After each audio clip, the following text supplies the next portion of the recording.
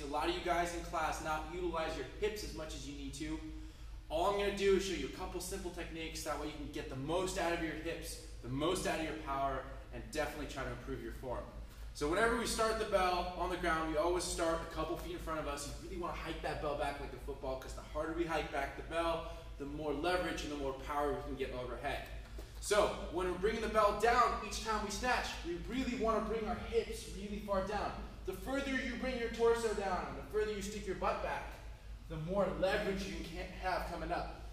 If you bring it back down sparely and you use that arm and not that hip, you're going to lose a lot of power and you're going to lose it really fast.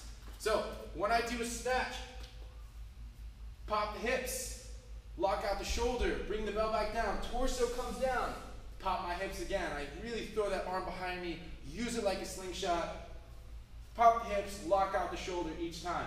I'm really generating that power all through the hips. And a strong shoulder at the top, that is also just as important to hips. We don't want to see this. Loose shoulder at the top, that bell's going everywhere. We want to be nice and sturdy at the top each time. Your first snatch should be as good as your last snatch each time. Alright guys, thanks for watching. Subscribe for more videos. There's going to be plenty more to come.